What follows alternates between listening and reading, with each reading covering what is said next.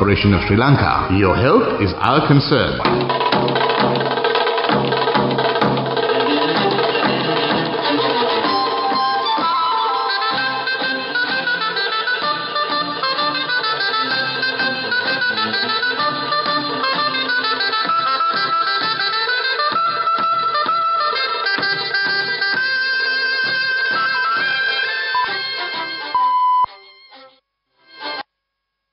The time is precisely 6:15 p.m. This is the Sri Lanka Broadcasting Corporation. Here is the news edited by Catherine Pereira and read by Chandima Veerakorn. The headlines.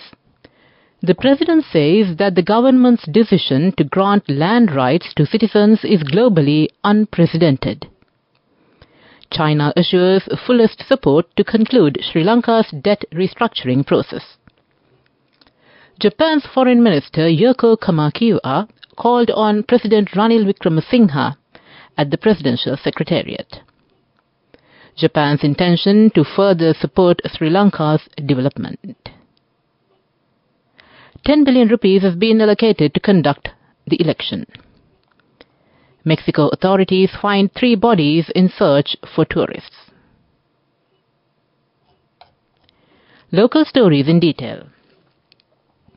President Ranil Wickremesinghe hailed the government's decision to grant free land rights to the people as a groundbreaking step, emphasizing that no other nation has undertaken such a massive initiative to date. The President made these remarks while participating in the inaugural event for distributing freehold land deeds to Mahaweli settlers as part of the Urumaya program at Polonnaruwa Royal Central College this morning. Emphasizing the principle that as one section of the population benefits from the country's economy, another should not be left to suffer. The President underscored that the revolutionary initiative of granting free land titles was launched to uplift low-income individuals. He urged the people to actively participate in building the economy in collaboration with the government's agricultural modernization program, highlighting the potential for Polonnaruwa to become a key export district in the country. The President highlighted his achievement in swiftly stabilizing the country's economy with the help of one group despite inheriting a government initially opposed by all. He extended an invitation to all sectors to collaborate in bolstering the nation's economy over the next 2 to 3 years, aiming to secure a prosperous future for the youth. The Sri Lanka Mahaweli Authority has outlined plans to prepare 204,002 freehold deeds with ongoing preparations at all regional levels. It is anticipated that 20,178 freehold deeds will be distributed to Mahaweli settlers by the end of May. China assured its fullest support and cooperation to conclude the debt restructuring process in Sri Lanka, State Minister of Finance Shehan Semesinghe said. He said he had a productive meeting with the Vice Minister of Finance of China, Liao Min, during the ADB annual meeting in Tbilisi, Georgia. I had a productive meeting with the Vice Minister of Finance of China, Liao Min, during the ADB annual meeting in Tbilisi, Georgia. At this discussion, China assured its fullest support and cooperation to conclude the debt restructuring process in Sri Lanka. Further, China reaffirmed its steadfast support to Sri Lanka on all fronts, he said in a message posted on X. Japan's Foreign Minister Yoko Kamikawa called on President Ranil Wickremesinghe at the Presidential Secretariat. The meeting highlighted crucial discussions surrounding Sri Lanka's ongoing debt restructuring process, economic recovery endeavors, and prospective investment initiatives by Japan within Sri Lanka. During the discussions, both parties emphasized the importance of bilateral cooperation in addressing Sri Lanka's economic challenges. The Japanese Minister of Foreign Affairs, Yoko Kamikawa, conveyed Japan's intention to further support Sri Lanka's development by swiftly resuming existing yen loan projects once a memorandum of understanding on debt restructuring is signed and the Sri Lankan government's intention to swiftly conclude bilateral agreement is confirmed. Addressing a joint media briefing this afternoon, With his Sri Lankan counterpart, Sri Lanka's Minister of Foreign Affairs Ali Sabri, Ms. Kamikawa expressed Japan's intention to continue to support Sri Lanka's ongoing efforts for national reconciliation. Meanwhile, she mentioned that various reforms that Sri Lanka is currently undertaking are all essential for the normalization of the Sri Lanka's economy. Furthermore, Japan and Sri Lanka are both island nations surrounded by the sea. Japan intends to further strengthen cooperation with Sri Lanka in the maritime domain in order to realize an open Indo-Pacific, the Japanese foreign minister expressed. The Japanese envoy said Japan is hopeful that Sri Lanka will bring itself back on track for economic development as soon as possible and make further progress as the hub in the Indian Ocean. Japan will continue to stand by Sri Lanka through this endeavour, she added. This news comes to you from the Sri Lanka Broadcasting Corporation. Continuing with the local stories, State Minister Ranjit Simbalapitiya says that the finances allocated to conduct elections from the last budget is ready provide at any time. Accordingly, 10 billion rupees have been allocated in this regard. He made these remarks at a media briefing held yesterday. He also stated that presidential election will be conducted first. To conclude the local news, the headlines again. The President says that the government's decision to grant land rights to citizens is globally unprecedented. China assures fullest support to conclude Sri Lanka's debt restructuring process. Japan's Foreign Minister Yoko Kamikawa called on President Ranil Wickremesinghe at the Presidential Secretariat. Japan's intention to further support Sri Lanka's development. 10 billion rupees have been allocated to conduct the elections. That came to you in the local segment of news. The main news story is brought to you by Sinhala Veda Mahatmya.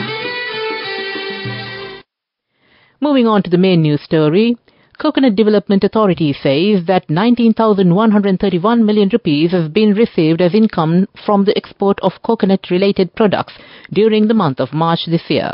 More than 30,000 metric tons of coir has been exported and received 5,725 million rupees of income. It is an increase of 29% with compared to the March last year. 3,122 million rupees have been earned from the export coconut milk.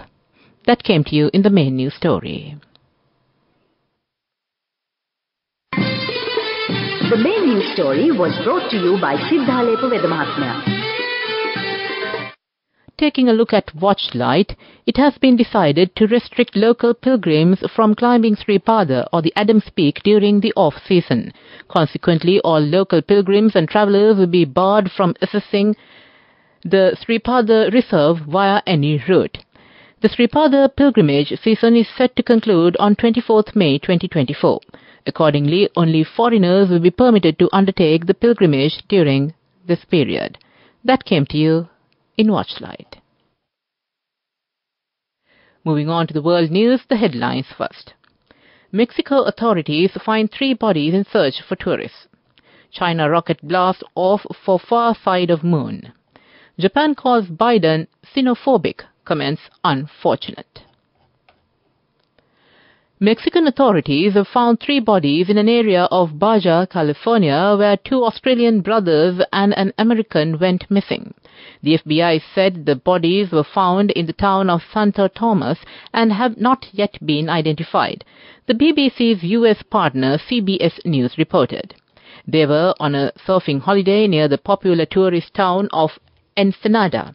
They disappeared on the 27th of April. On Thursday, Mexican police questioned a woman and 2 men in connection with their disappearance. Forensic tests will be conducted by a state laboratory to identify the bodies, the state of Baja California prosecutor's office said. China has launched a probe to collect samples from the far side of the moon in what is being built a world first. An uncrewed rocket carrying the Chang'e-6 probe blasted off from the Wenchang Space Launch Center today. The 53-day mission aims to bring around 2 kilograms of lunar samples to Earth for analysis. It will try to relaunch from the side of the moon facing away from Earth. This is sometimes described as the dark side of the moon because it can't be seen from Earth, not because it does not catch the sun's rays. The labeling of Japan as xenophobic by Joe Biden was unfortunate and not based on an accurate understanding of the country, Japan's U.S. Embassy says.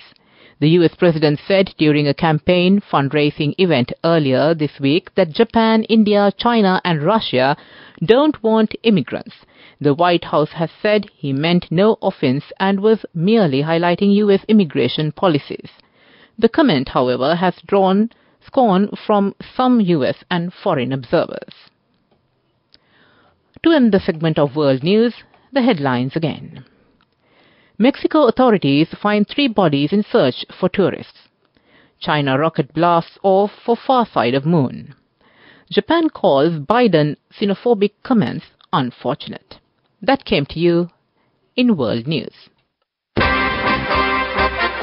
Development news.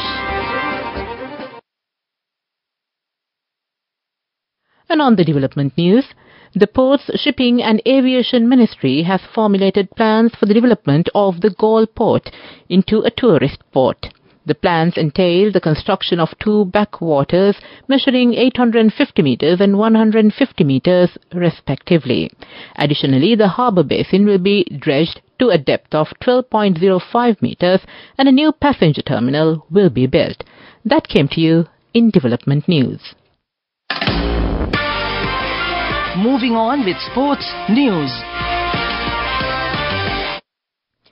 And on sports news, the semi-final match of the T20 World Championship tournament between Sri Lanka women and UAE women team will be held tomorrow at 9:30 p.m.